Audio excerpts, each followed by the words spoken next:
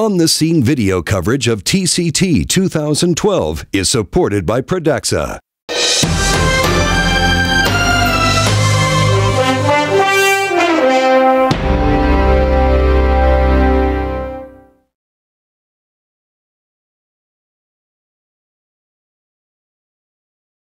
Well, the MASTER trial looked at a novel stent that has a mesh around the stent that can keep thrombus and other material out of the lumen of the artery.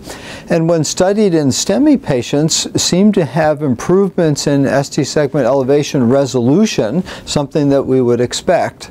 It's a stent that has a Micronet, so that when you put the stent and you inflate the stent, it can trap the atherosclerosis and clot behind the stent. And so the theory is, by trapping it, it prevents microemboli.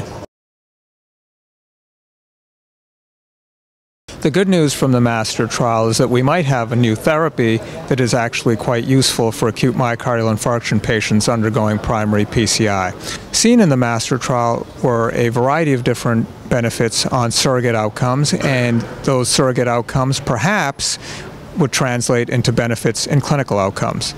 There isn't really bad news. I think the trial is underpowered, and when one looks at the clinical outcomes, death and infarct size, there isn't enough information to really tell you whether or not there is a difference between the patients that had stents and those that had regular stents. Anything that can further improve primary PCI has the potential to impact millions of patients. It turns out that the really good news is that TIMI flow seemed to be improved, and that ST segment resolution, that is the ST segment elevation resolution over time, was much quicker in patients that received this covered stent. And therefore, it seems as though this stent may have possibly significant impact in patients that are having acute myocardial infarction. The theory behind it really makes sense to me, and in practice now it showed that the stent was successfully placed, and that in these two surrogate endpoints you had a significant improvement. Now whether that translates into clinical benefit, we'll have to see.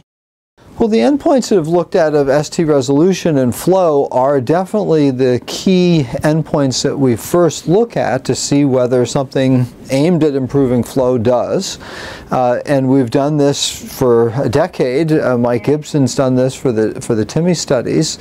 And so those have been validated endpoints as being important. What they found is roughly the ST segment resolution, which I think is really an adequate surrogate endpoint, decreased from about 60% to about 45%. So 60% of those patients who got the new stent had complete ST segment resolution, which means excellent perfusion, versus only 45% with standard stenting. Well, ST segment resolution has been a validated endpoint that we think of as improved coronary flow, and the consequence of that certainly encouraging. How that will translate in a large number of patients into clinical outcomes is less certain. The new stent, or the novel stent, had about 93%, 92 or 93% TIMI grade 3 flow, in contrast to about 82 or 83%. So again, pretty similar correlate in about 10% extra patients with TIMI 3 flow. Whatever improves TIMI flow, we've long believed has a correlation with improving outcomes. That hasn't held up 100% of the time, but it's held up a lot of the time. We know frequently from other trials that although TIMI flow may be better and downstream flow may be better in acute myocardial infarction, it doesn't seem to have much effect on clinical outcome events.